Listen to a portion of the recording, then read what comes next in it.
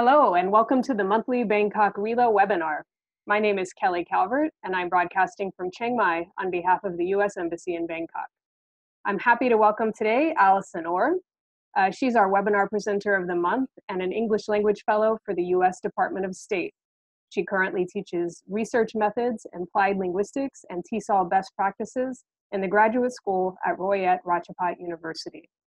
Today, Allison will be sharing some interesting techniques for using roll cards in your classroom. The webinar will be about 45 minutes with time for questions at the end.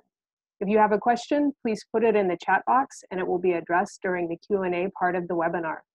Allison, please take it away. Thank you. All right, so this is my first time doing a webinar, so please bear with me. This is, as Kelly mentioned, I'm going to be talking a little bit about cooperative learning. This is a little bit of a buzzword. I hear a lot of my teachers that I teach in my MA program talk about how they need to incorporate this more into their classroom. And so I'm going to show you one way, or one tool, or one method of doing that is by using roll cards and using groups. So there we go. So let's do a little warm up, like all good teachers, right? So in the chat box, I want you to write one challenge that you currently face in your English language classrooms. It's just one challenge. For example, one that I hear a lot is large class sizes. So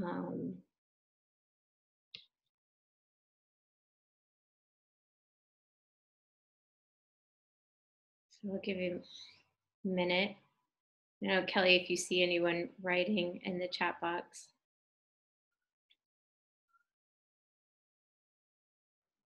People are saying a lot of challenges, mixed levels. Mixed levels, okay, yeah. And everyone, please make sure that in your chat box, it says to all panelists and attendees. If it says only all panelists, we won't be able to see.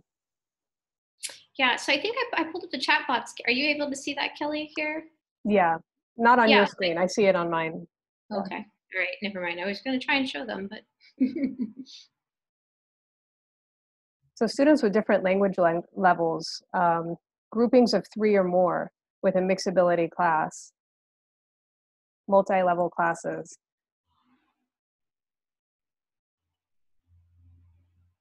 Oh.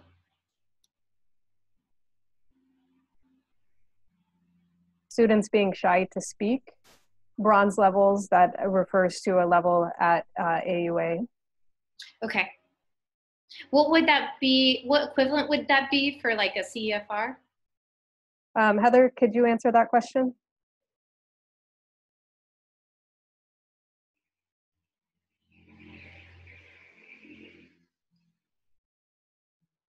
Heather also has no idea. Okay. All right, so Not sure, but the bronze levels, they're difficult. They're difficult. Oh, okay. Well, that's it. I mean, like they're maybe high level speakers? Sharon's saying that's levels 1 to 4. Okay. We have another participant saying that students don't know how to do it. So I think maybe he or she's talking about groups. They don't know how to do groups. Yeah, okay. So bronze maybe refers to about A1, A2. Okay, yeah, so very low level. Okay, absolutely. Yeah, so these are some challenges that I hear a lot and I see a lot in Thai schools. And you know, we even see them in the US a lot too. So large class sizes is very common. I've heard of class sizes being 30, 40, 50 students. I did a workshop actually with these roll cards for teachers at Yala Rajabhat University, and they teach 500 to 600 students in one class, and that's an English class. So they can get very, very large. Different levels, right? We have some A1s, and then we have anywhere up to our really, we feel like our proficient speakers. Limited resources, absolutely. I've seen classrooms without any desks. Children just sit on the floor. They don't have paper. They don't have, you know, teachers sometimes bring in their own pencils. And then again, yeah, students, they don't really know what to do or how to do it. And yeah, groupings can be a challenge, but if you structure them right, they really kind of, you'll see they build, there's a lot of benefits to them. And that's kind of the goal for today, and why I want to introduce this idea of using role cards, because it also helps train your students how to group in a very structured way. Okay, so I'm gonna go ahead and get started. And if you want, you can keep writing those challenges, because hopefully I will have answered a few, or I will have given maybe a suggested solution to a few of those challenges that you wrote there in the chat box. And I hope to address that by talking about role cards with groups. So there we go. So the agenda for today is I'm going to introduce the role cards to you. Like, what are they, right? And I'm going to show you 4 general roles, but the most important thing is they're different roles. There are many, many different roles that you can create or assign on your own, depending on the activity. Really, all you have to do is open up Google and type in role cards, ESL, EFL, and you will see so many amazing lesson plans of teachers that have tried using this for reading, for writing, for listening, speaking, for all of the skills. And so I encourage you to explore this more. This webinar really is only just giving you kind of a general idea. So to get a better idea of how to use role cards, normally I have the participants do it. And so we can't really do that in a webinar. So I'm going to actually walk you through the steps. And I'm going to walk you through 2 activities that I have done before in workshops. And I've also presented in Tai TESOL, a very abbreviated one. And that will give you kind of an idea of different ways that you can use role cards in your own classroom. And then finally, at the end, we'll discuss the benefits to using role cards. Hopefully, after you've seen a couple of examples, you'll be able to contribute a few of your own ideas, what you think some of the benefits might be. So be thinking about that, because at the end of this presentation, I'm going to ask you in the chat box again to write down what are some of the benefits you can see from using role cards in your class. Okay. So what are role cards? Let's get started. So the first thing that you do is you divide the students into groups. There are many ways that you can do that. You can randomly do it. You can just number them off. You can strategically put them into groups. So before class, you can decide, you can do a mixture of strong students and weaker students in the groups so they're working together. I've seen a whole array of ideas, and teachers do different things. But you know, I personally put my students into groups very quickly, because if I leave it to them, it's going to take forever. And that's not the point of the activity. The point is to get them into groups as fast as possible. And the second step is let the students choose their roles. And choosing their roles is pretty important, especially when you're doing this activity for the first time. It'll be new for your students. They're not going to be sure what to do. So some of the roles, for example, are like the reader, or the writer, or the speaker, or the group leader. Now, the group leader, or maybe the group speaker, are some of the scariest ones for students. And so I want them to choose the role that they're most comfortable with. And that will help them get used to role cards and what they're supposed to do in the sequencing of this. So the third step is that each role that I'm giving them is important to remember that each role has to be different. And it's different, and it describes a very, very specific behavior or task that they have to do. And that's important because that requires them all to work together.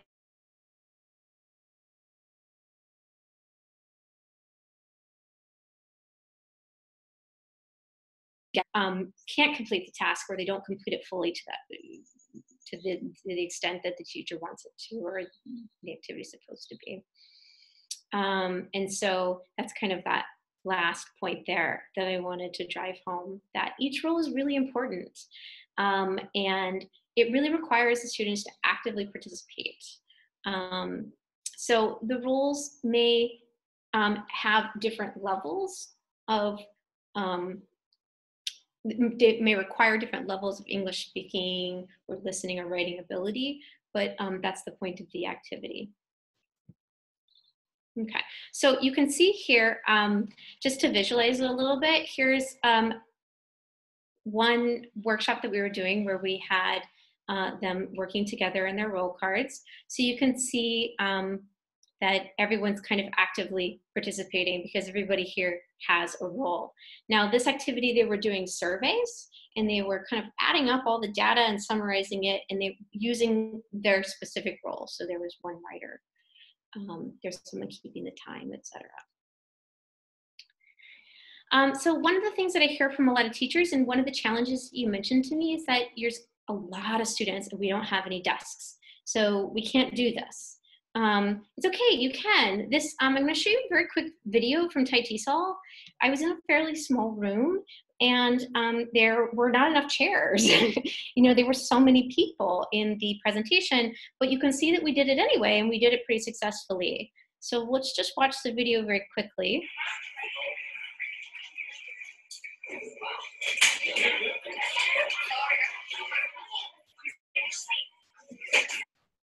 Okay, so I know this was only the best video that I could get from it, but I know a lot of teachers are thinking, this is chaos, this is chaotic, my students are it's gonna be loud, you know, and yeah, it will be, but that's okay, you know, you gotta let go of control, teacher, and give them a few minutes to put themselves into groups. There are some ways that you can train them to put themselves into groups very quickly, efficiently, and safely. You know, we've worked on that, strategies for doing that in past presentations as well too. But you know, don't give up. You're like, they'll do it, you know. Okay, so let's move on to the roles. So remember I mentioned that I was going to talk about 4 very general roles that you can use. And this is really to kind of just give you an idea of how you can change the roles depending on the activity. So you'll see here that the first one I present to the students is the moderator or the discussion leader. Now, I present this card first because remember, I let them choose. And usually what happens is the strongest student, the most confident student, you know, that moderator, the class leader, they usually choose that role. Or maybe people in the group give that role to them. And that's okay, right? And so I don't want the least confident student, or maybe the student who feels like they have the shy student, I don't want them to be the leader or the speaker, because that's going to make them more uncomfortable, right? We want them to enjoy this activity first, right? Before we really start to challenge them. So it tells you exactly what you're supposed to do. Now, each of these tables have their own cards, and the card looks literally just like this. It describes them a very specific behavior. So it says that they tell the group what to do next. They read the directions. And they and only they can ask the teacher for help. So sometimes I'll have other students raise their hand. I look at their card. They're not the discussion leader, and I'm kind of mean, and I ignore them, right? And then the discussion leader, they get used to it and they raise their hand. And now for some students who are maybe at a lower level, you can see at the bottom of the card there, like I write down some little sentence frames for them, give them a few ideas here of what to say. And you can change those as well too, depending on what vocabulary you're working on or what level your students are at. Okay, let's move on to the second role. So the second role is the speaker or also the reporter. Again, depends on the activity that you're trying to do. Again, this is a role that terrifies a lot of students, so it's the second one. And usually the second strongest student chooses this one, then that's most confident. And that's fine. I want them to choose these. And so it describes a very specific behavior, and it says that at the end of the activity, they will report to the class the main idea. So they're going to be the ones that will either stand up and talk about what they decided to talk about. And so you'll see at the bottom again, I've included a little bit of a sentence frame or something to get them started if maybe they're a less proficient speaker and they need a little bit of help. Okay, so the third role. The third role is the writer or the sketcher. So a sketcher is another word for a person who maybe just kind of draws, you know. And so this can be good for some of your learners who maybe aren't comfortable writing, right? So if they are at a lower proficiency and you want to, that's fine. You can still give somebody a role and they could talk about it, and the person can draw it instead of writing full sentences or writing the word, right? And you can also change this depending on the activity. So again, you'll see that it's a very specific behavior. They either write the words down or they draw what the other members of the group are telling them. So the important thing to remember is that there's only one person who's writing, but the other members, they have to be giving ideas and telling the person what to write. So you can see that there's a lot of different skills that are happening here. There are speaking skills, there are listening skills, right? There are writing skills that are happening. And then same at the bottom there, there's a few little sound bites or sentence frames in case, you know, the writer isn't sure what to say or how to get the conversation started. And then finally, the fourth general role, and you can see this almost looks like it's two roles, and you're right, it is. And so it can be broken up into two separate roles. So for those of you who have very, very large classes, you can have one person be the timekeeper, and you can have another person be the English enforcer. And the timekeeper is exactly what it sounds like. They watch the time. And this is really important because there are different steps to each task, and there are specific times you'll see that I give them to finish the task. And if the timekeeper isn't watching the time, well, then they get behind and they aren't able to complete the task fully. And then the other role is the English enforcer. And so this person just kind of moderates the group and asks them to speak as much, or reminds them to speak as much as possible. Yes, a lot of you are looking at this and thinking, oh, these roles aren't equal, and they aren't. They absolutely are not, but that's okay. You know, if you're a student who never ever speaks English at all, the one who's super shy, you know, the least they can do is watch the time, and they can read the soundbite and say, you know, we only have 4 minutes, we only have 2 minutes, right? It's something as simple as that really just builds up their confidence. And if you repeat this activity throughout the semester, if you repeat this activity regularly with your students, like every week, every other class, if you have class every day, they get used to these roles and they switch the roles. And so they become more and more confident. I've seen this happen, so. Okay, so these are our 4 general roles that you can use. You can break them up, you can create different ones. What I want to do is I want to kind of introduce the first activity that I usually do. This is a very simple one to kind of show you, give you an idea of how we do role cards. But I want all the participants to also kind of participate in this one because it is so easy. So this first one is called I See, I Think, I Wonder. So I'm going to give you 1 minute. So you'll see this timing here is really important. So I'm going to watch the clock and I'm going to give you 1 minute. And in that minute, I want you to just look at the photo. So this is silent time, right? So you're just looking. There's no writing. You're just looking I tell the students they can come up to the board, they can look at the photo if they want. If it's a very, very large class with 400 or 500 students, you can post the photo ahead of time on the Facebook group or the Line group, and you can have them pull their phones out and pull the photo up and look at it. But it's just 1 minute to just kind of look at the photo, look at what you see, pay attention to some of the details.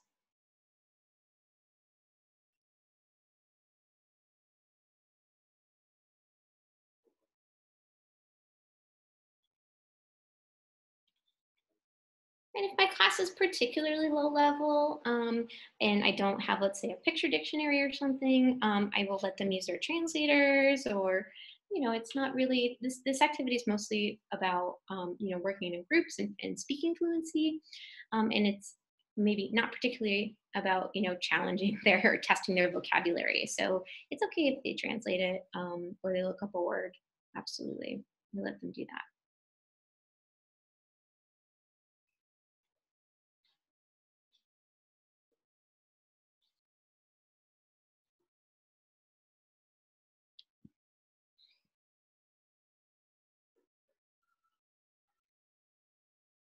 Okay.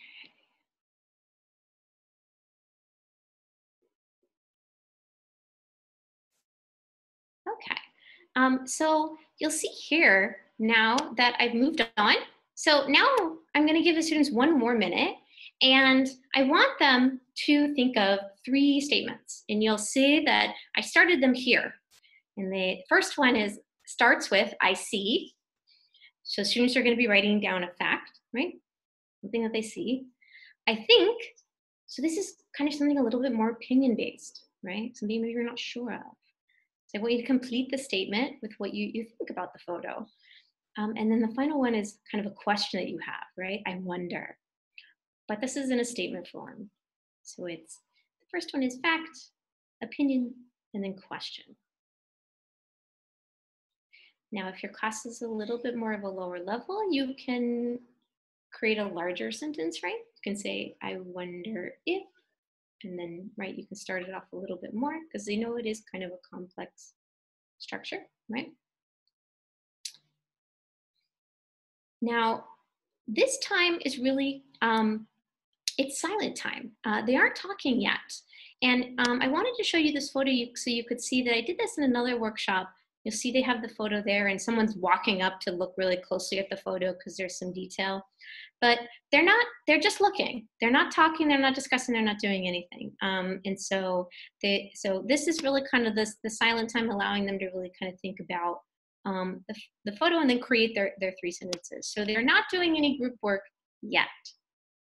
So what I would like you to do, participants, is I want you to think of these 3 statements. So think about what you see, what you think, and what you wonder about the photo. And if you could you please write it down inside the chat box? I see somebody has already started. I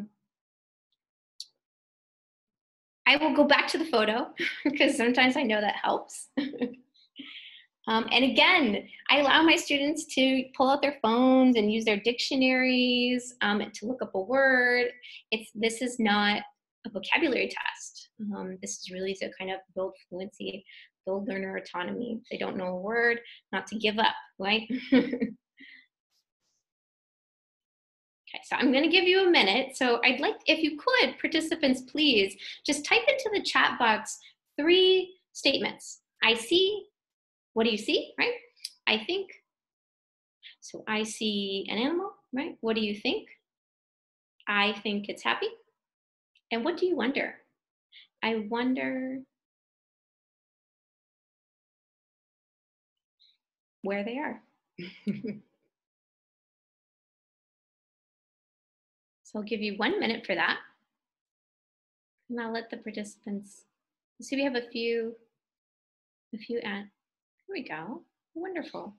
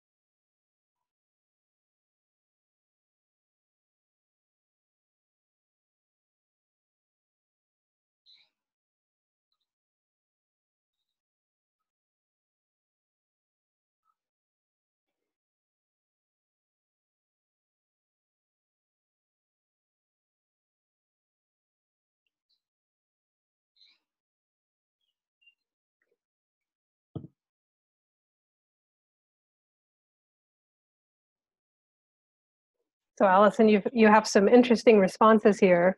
Yeah, they always are. And so this is something I wanted to mention to you is try to choose a really interesting photo. Something that your students are gonna wonder about, right? Or they're gonna think. Something that you think might create discussion. Because remember, they're gonna get into groups and they're gonna share their ideas. And some of them are gonna have very different ideas, right?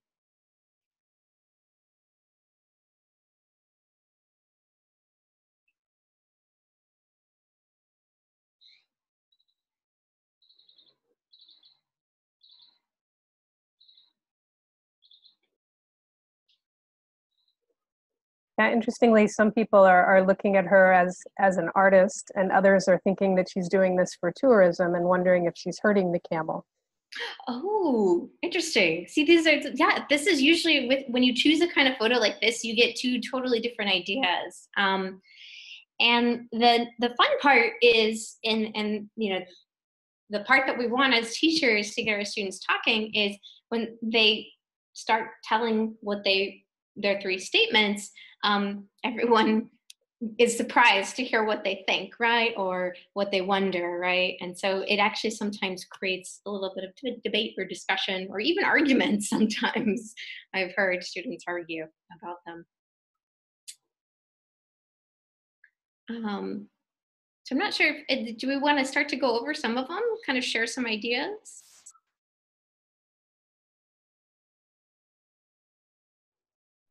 Sure. So some people are wondering if this was some sort of celebration for a holiday. Um, and as you mentioned, what country this might be in. I was asking, I wonder what the symbol on the hump might mean. Oh yeah, look at the little symbol. And on the neck, actually. Yeah, there's a little symbol here. You're right. And Sharon's wondering if maybe this is for some sort of celebration. Someone else was asking if it were for tourism of some sort. Basically, why seems to be a big question. Why is she doing this? Right. Oh, and so the other thing I wanted to point out, I see right here from the chat that someone said someone is carving on the camel. That's an excellent vocab word. I get some great vocabulary words sometimes that's just like incidental vocabulary, we like to call it, or vocabulary that maybe we aren't necessarily studying. And so for some of our low-level learners, sometimes when I'm hearing them say their statements, I'll write the words on the board and we'll create a word wall. And that will allow the lower-level learners to see the word and maybe look it up, right? So they can kind of catch up when the other students are talking. So carving is a good one. Yeah. Yeah, so we have some ideas. So one of the questions that I also had was, I wonder where this is. For example, there are elephants we see, right? But they're camels, which normally we see in maybe the Middle East, where we wouldn't see an elephant. And then maybe looking at the person who's carving, is it for tourism? She maybe looks like she's from somewhere in Asia. Although the design, I don't know, maybe looks a little Indian, I'm not sure. So I've heard so many different discussions going on and different ideas going on when the students are in their pairs.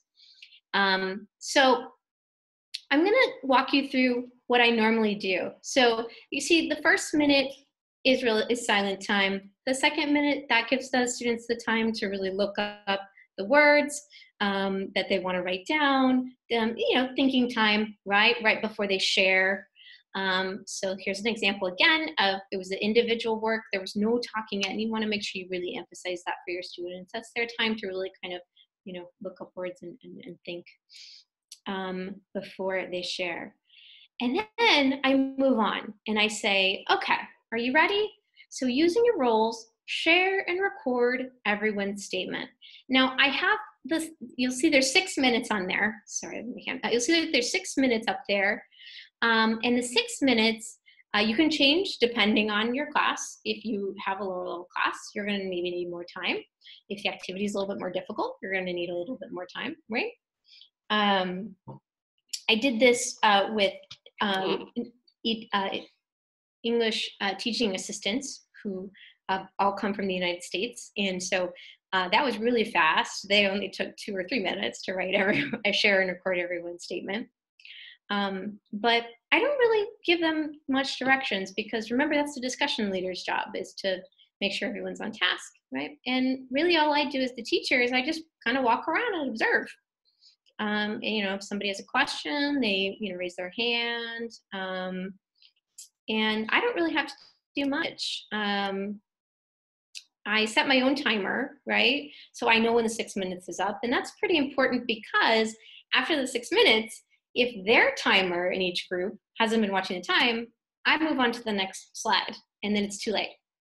And so sometimes if they forget to time, or the one student isn't really doing anything, or their job was the timer and they thought it was going to be easy, and they're not really paying attention, then the group kind of gets upset at them, right? So they kind of organize themselves, and then the discussion leader then usually will then say, timer, what time is it, right? So again, it's all about getting your students, it's kind of training them how to work within a group. So they are learning English, but they're also learning how to socialize, right? I move the slide on and I say, okay, discussion leaders, you know what to do. Tell your group what to do. I don't even read the slide, right? I don't talk about it. That's the discussion leader's job, is to give the directions. So I start the timer again, and I wait 4 minutes. And you can see that the next stage here is after they've recorded every single person's statement, which can take a lot of time, right? Because the person has to say it and they have to listen and write it, right? Then the group discusses.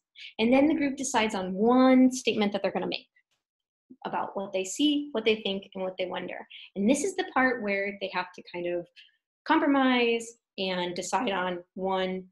This is the cooperative part. This is like the collaborative part. They're really kind of working together, and they've got to compromise on this because they only get to say one of them. And sometimes I try to keep that to 4 minutes, because sometimes they can really get into some arguments. And then after 4 minutes, I move on. And you can see here from a photo that there was, lots of group work. You see the person was writing at the front here. And one of the important things about the writer's job is, they need to also be good listeners, and the other person needs to be a good speaker. So you can see they're not just showing them what they wrote and they're just copying it. They're actually saying it, and the writer's listening and writing down what they heard. So you get lots of practice using all the 4 skills here. And then after the 4 minutes, I move on to the next slide and I say, okay, you ready? And if they're not finished, they're not finished. And if they haven't decided, they haven't decided.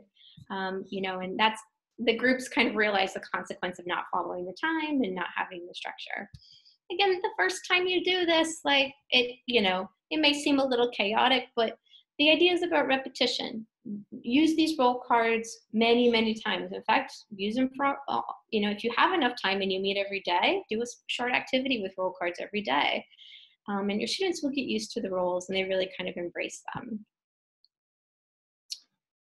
Okay, and so you'll see that this is the last person's role, the speaker. You'll see that they're standing up here, and she is reading off the statement that they decided, the group consensus. A little background of this photo here. This group was the group I'm talking about that argued quite a bit and could not agree. So that's why I'm like, it's important sometimes to think about your students, and if they do argue a lot, maybe cut them off at a shorter amount of time. Okay, so I want to move on to the second activity that I wanted to show you and I wanted to sequence. Now, this activity is it's a writing, I'm going to call it a writing dominant activity. Now, you can see that role cards use all the skills, right? But this one in particular is going to be focusing a little bit more on the writing aspect. Why did I choose writing? Well, I chose writing because most of my teachers, and in most of the workshops, I hear teachers think of writing as a solitary activity, like students do it alone. And a lot of students fear writing because writing can be very difficult. But I wanna show you that you can have the students work together to create sentences, paragraphs, or even whole essays. And that really just kind of builds their confidence. And so they can do that then later on their own. Right? So the topic is the ideal house. Now, I actually got this idea from my colleague, Mindy, who teaches at Burrapah, and she had seen this from another English language specialist who taught about using rules with group grading. You don't have to write the ideal house. You can do, let's say, the ideal food, if that is what interests your students, or if that's what you're studying at that moment is food, right? You can say the ideal classroom if you wanted to make it, real for them, right? You can definitely change this to whatever you're studying at the moment in your own classes. Okay, so step one is, this is important. If this is the second, third, fourth, fifth, 20th time they've been doing it, I want them to switch roles, do a role that they haven't done before, or one that maybe they don't immediately choose. The important idea is to get them to be switching roles constantly. And so even, your shyest student who maybe only wants to be the timekeeper, they're kind of, as they do this, they build up a little more confidence, and they're kind of forced to try a new role out, right? Step two is, I have the students think of a wonderful house. And again, I put the time up there, the 3 minutes of open conversation, and I allow them to just kind of think about it, just kind of discuss it openly. And then step three, I have a new slide, right? So remember, the importance is, it's not about the teacher, right? You want the leader, the discussion leader, to be doing everything. So I really am, I'm watching the time mostly so I can just move on to the next slide, or the next of the directions. And then if I've moved on to the next slide, it's the discussion leader's responsibility to notice that that's happened and tell them what to do next and kind of get the group organized. So the third step, you'll see here, this uses the sketcher. So the first step of this wonderful house is to draw it. And so they get to describe how to draw it. They say, oh, I want it to have, 4 bedrooms, or oh, I want it to have chickens in the front, or oh, I want it to be by the beach, or right. And so they have to kind of talk about this with the sketcher. So you'll see here that in this one, I've actually divided the roles between, there's a sketcher role and there's a writer role. These are 2 separate roles. There's one person who just draws. Oh, sorry, it's very loud. There's one person who just draws, and then there's another person who will be writing later. Step 4, okay, so different role. This is now where the writer steps in. So the writer labels everything on the picture. Now, usually I'll give them a picture dictionary if we're dealing with house vocabulary or food vocabulary. If you're doing something a little bit more complicated or complex, so you don't have a picture dictionary, you can have them use their phones in dictionaries, translators, Google, right? You really just want them to learn that when they don't know a word, don't give up, right? Find a way to look it up or figure it out. So they have to label everything, right? And this is like a good vocab. Well, my students love labeling things anyway. They can ask questions. They can ask me if they want. If they really don't know what the word is, I can help them out, right? But it's the writer's job to label it, and then the others are kind of helping along, right? And then step 5, excuse me. The writer writes down what the group decides the speaker should say. So you'll see here that the writer has a lot to do now. So now they have to describe what this house is like. And so this is where you get to the actual writing part. This is where you get those sentences where they're describing what the house looks like. Right? So everything that they said in step 2 and in step 3, now they're actually going to be writing it down with the help of the group, right? So you get everybody involved and everybody's really kind of contributing. So you can see kind of, here's an image of them doing that. You'll see when they have the sketch has been labeled, and you'll see the writer here. Again, she's a teacher, so she was writing a lot. Most of my students don't write this much, so don't worry about that. But you'll see that we had 2 separate roles. Okay, and then the final step, right? The final step is the speaker will present to the class, right? So usually I'll give them, if it's a lower level class, or how fast the students can present, maybe 1 to 2 minutes, right? And you'll see here's an example of them presenting. One student was holding the photo up, and another student was showing and describing. And notice she wasn't reading from the paper. I was really, for this one, we were talking about encouraging fluency. And so, she was used the paper as notes, but she wasn't reading. So that was kind of the goal for that activity. Okay. So those are the two activities or tasks that I've used for role cards. There's so many out there. I just wanted to give you kind of an idea of what they look like and how you can use them in 2 different realms, right? And so now I want you to kind of reflect. You've seen 2 different ways to use these role cards, and I want you to think about what I mentioned at the beginning, which is think about the challenges that you originally wrote about in the chat box. And I want you to think about, what is one benefit to using role cards in your own classroom? How can you see this being a good thing, or helping your class, or helping address some of those challenges that you wrote originally? So I'm going to give you a couple of minutes, and you can just go ahead and type into the chat box, what do you think? What are some of the benefits? Just 1 or 2, if you've got many. Share your ideas.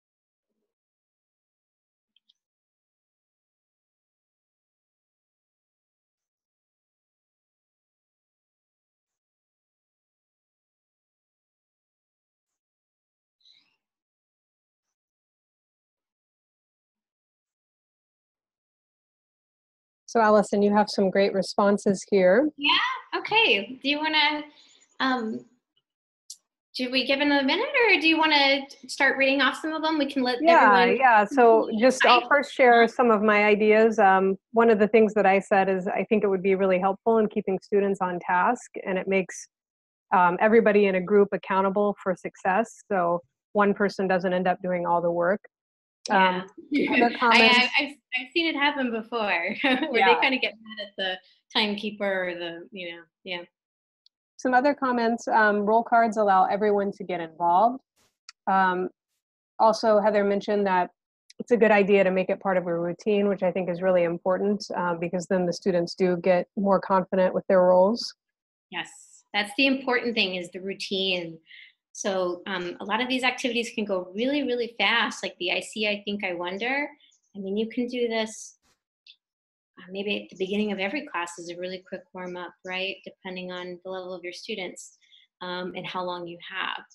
But if you make it a routine for your students, then they already know what the roles are. So they spend less time really kind of thinking about that, and more time really kind of working on the task of vocabulary. Yeah, absolutely. And others are noting it helps, again, along with the routine, it helps students know what to do so they can actively participate. Mm-hmm. It allows them to have active participation, error correction, opinion giving, kind of some self-help, gaining knowledge. Yeah, yeah. So opinion giving, that's important, right? Because that's kind of one of the first steps to critical thinking, right? And we always kind of freeze when we hear the, I know in class when I say why, and the students look at me like, uh-oh. So, it also kind of builds up their confidence to, give an opinion, right? Or how to phrase that or work that out, right? Okay, so we'll go ahead and it looks like you guys got a lot of the benefits. There are so many. Here are just a few of them that I've written down and that I found are good. It's cooperative, right? So each student has something that they have to do, right? And so they have to work together. And when they don't, sometimes they don't end up finishing the task, right? The second thing that's nice is its differentiation. I think, Kelly, you had mentioned a lot of the participants said that was one of the benefits is, each role kind of emphasizes a different skill, right? There are super simple ones like just timekeeping. And yes, I know they're not fair, but that's okay. It's, some of our students, they're at a low level and they're just beginning to kind of build up their confidence. There may be some students who we know as teachers have a higher level, but maybe they're a little bit shy, right? And so maybe they need to build their confidence up for the speaking role. Maybe they can do that by working together in the group, just telling their opinions to the writer first, right? So it's not necessarily about level. It's also, about building the students' confidence up to, let's say, the speaker, right? Or maybe teaching students how to be a leader, like a discussion leader, how to, organize a group, right? The choosing part is, I personally feel like it's really important to let them choose so they feel comfortable. And then, I do make them switch roles. And so, after a while, so they do eventually have to take on a role that they maybe are less comfortable with, but the ones that maybe aren't the natural leaders, they'll end up doing that last. And by that time, they will have seen many of their peers be leaders. And so they will have models, student models, right? And so that will also help build their confidence too. They will see what it looks like, right? Large numbers, right? That was kind of that was my challenge. I mentioned I hear so much. This is so important because getting your students into groups, what it really does is whether you have 50 students or you have 500 students, it really just turns each table or each group into its own mini classroom. And the discussion leader really kind of becomes the leader, the teacher, sort of, right? And so it makes it less teacher-centered and it's more of a student-centered activity, right? Now, teachers, I have to remind you, yes, it's going to be a little chaotic. And yes, your students will probably also use their second or their third language or sometimes their fourth language to talk, but that's okay. The activity is getting them to work in groups, and sometimes they need to do that translanguaging, right? Sometimes they need to move back and forth in between their language. Sometimes it is a little chaotic, right? If you find that they're really off task, sometimes remember, I'm the facilitator, I'm the teacher, I'm really just walking around, and so sometimes I use the power of just walking close to the table that's not doing any work. And they see me, they know. So then they start to get back on task, right? And so, it doesn't I don't have to get involved. I don't have to do anything, right? I'm just kind of move around and listening, helping when they need help, right? Things like that. But yes, teacher, you got to let go. Sometimes they will be off task, right? But let them figure that out, right? That's a part of it. Another benefit is interpersonal skills. So I had mentioned this before. It's about socializing too, right? And I think, Kelly, I saw in one of in the chat box that somebody wrote one of the benefits was it teaches students how to be respectful. Was that what I saw? Yes, respect for fellow colleagues. Yes. Yeah. And so, that's the important part of putting these like sentence frames or sentences that kind of, show them polite language to, like, maybe if the group is off task, like how can you politely put them back on track, right? Or if you're running out of time, how can we politely tell the group, hurry up, right? And so it's also teaching them like these polite ways of saying things and being polite in these interpersonal skills and working with groups, which is, it's something that our students are going to need to do, even if they, in their job, in college, in, the future, they're always going to be working in groups somehow, whether they're using English or their native language, they're still going to need to learn how to work in groups. And then one of the final benefits that I really like about this is my favorite, learner autonomy. So it's really just kind of teaching students how to do a task on their own. So really large tasks like writing a paragraph, or even for those low-level class, writing a sentence is super difficult. And it breaks down these really large, hard tasks into manageable chunks or manageable pieces. And you're working together with the group as well. And so I feel like that helps my students kind of build a little bit more confidence. Your stronger students, they kind of help out the weaker students, and they serve as the model, right? And so it works. It really does. It helps kind of build these good habits of learner autonomy, or starts them off on that track. Okay. So because I'm sharing my slide with you, I actually don't know how we're doing on time. Kelly, would you like to help me out here? Yeah, we have a few minutes. If people have questions, please go ahead and great. Put them into the chat box. We have maybe 3 minutes for questions. Okay. You're getting lots of thanks and applause. Thank you, attendees, for coming. Yeah, well, thank you. Wow, wonderful. Are there any questions though? I know we have a couple of minutes. I'm more than happy to answer any questions. I will also, at the end of this, I will show you my email and my line ID. I will also show you the references. So the web addresses for the photos that I found, they're always engaging. I will also show you the web address for using roll cards in the classroom. So some more ideas on how you can use roll cards. There's a very good website as well that you can go to. So I'll show you those at the end of the presentation. And so this webinar will be, well, it's live now, but the recording will be put up on our YouTube page. And so you can always go back and rewatch this, or you can always go back and look at the references at the end. Allison, a question. What are some examples of other roles that you've used in groups? So another one I've used is for reading. I love to encourage reading. And so starting by reading in groups, it was something I want, it's best to do when in a workshop wherein the teachers and the students are actually doing it first. But I use the roles to break down hard parts of reading.